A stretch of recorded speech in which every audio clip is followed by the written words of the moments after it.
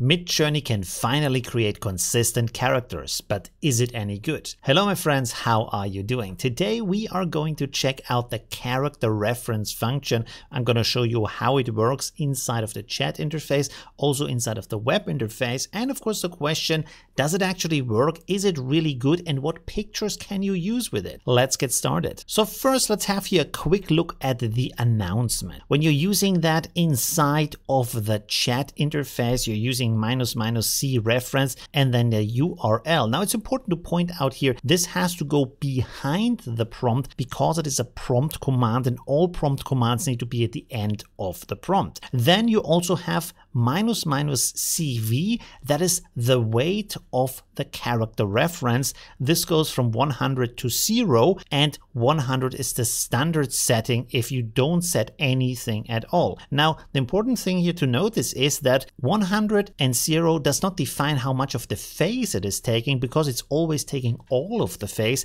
This is defining how much it is taking from the rest, like for example the makeup, the hairdo, the clothing, things like that. Of course the pose is not important for that, just what is on the person. Also, one thing to take into account here is that this is mainly supposed to be used with Midjourney image generated characters. So don't expect that you can just upload the image of a star or of yourself or friends and have images that look exactly like them. Now let's go to the chat function on Discord and see how it works here. Of course, you're starting out with / and then you choose imagine. After that, you're going to write your prompt. At the end of the prompt, write --C_ref and then put the URL of the image you want to use. Of course, if you want to use an image from Discord, you simply have to click here, right click, and then copy link to get that image link. And then after that, you can add any other commands in there, so like --CV for the weight of the character reference,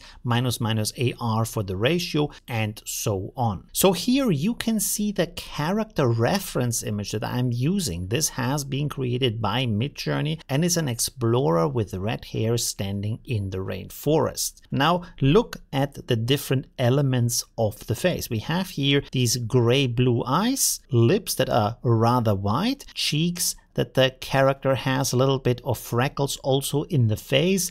That makes sense with the red hair. So here we have the character in a painting style in the white dress as requested. What I noticed is that often you get these very twisted heads in a very strange position. Here we have another painting. Different style though, very nice. Again, the head is twisted in a not very natural pose, but the face still looks pretty similar. Here we have more of a photographic style. What you will notice in most of these photos is that they look similar, but for some reason the features of the face are more extreme. I feel like the cheekbones are much stronger, the freckles on the face are much more expressed. For some reason in this case the eyes are smaller on the head, looks a little bit strange, and then also the lips are very pouchy in that image here. Here we have another image, again a different painting style, very beautiful with the pose. The head is not in a strange position. Now here I feel the face looks more natural and everything is a bit more beautiful, but that's also probably because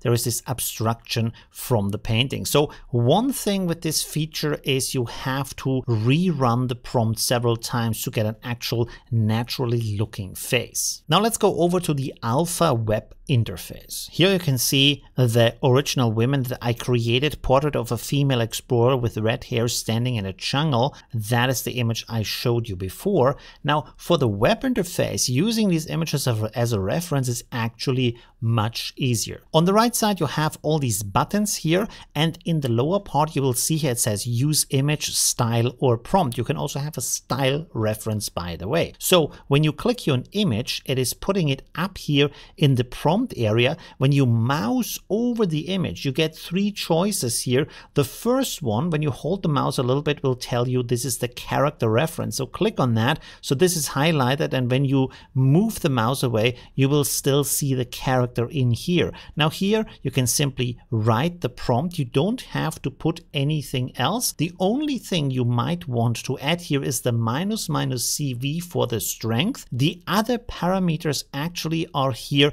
in the settings tab. So you can click on that and you can see here I have my ratio, I have my stylization, the weirdness, the variety, the model, the version, and the speed I want to use. So all of that is set up here and then added automatically to your prompt afterwards. So you only need to write in here what you want. The interesting thing here is if you want to change the character completely from the clothing and the environment, you don't actually have to describe the person over and over again. You just have to write, let's say, woman as a pirate standing on a ship. So here you can see with a CV of 0, I can change the complete setting of the clothing, of the background, of the day, of time, of the lighting, and still it looks pretty good. You can basically recognize that person in a different setting. And as we've seen before, you can even change completely the art style and completely the setting, and still it kind of has a similar likeness of that person. Another thing you can also do is completely change the art style, even make it black and white like here with this kind of coloring book style.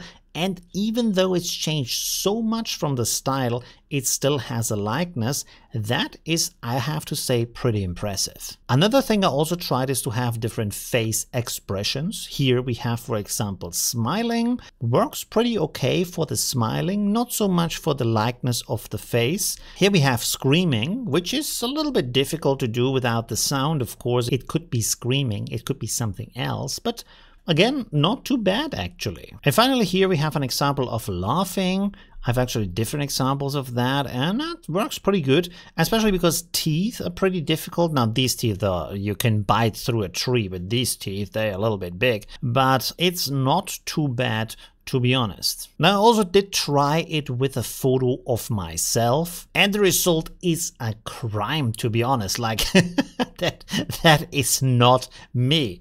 I mean, it looks good for a person, it's nice, and I have nothing against the image of that person, but it just looks nothing like me. That is crazy. I also tried it on this fantasy character that I have created today, little baby dragon here on the way to school, and pretty cool original image. And here are the resulting images that are based on this image. It is again a blue dragon that is a baby dragon, has some clothing on, even the backpack. So this is the best one, but still it is pretty different from the original image. Now when you have the other versions here, they go pretty far away from that, especially when you look at the features of the ear, of the features of the tail that it has. There are quite some differences to that. You can see it has some similarities, but not too many similarities. So I would actually feel that you could have a better result with these fantasy characters if you would use Stable Diffusion and IPA with a strong value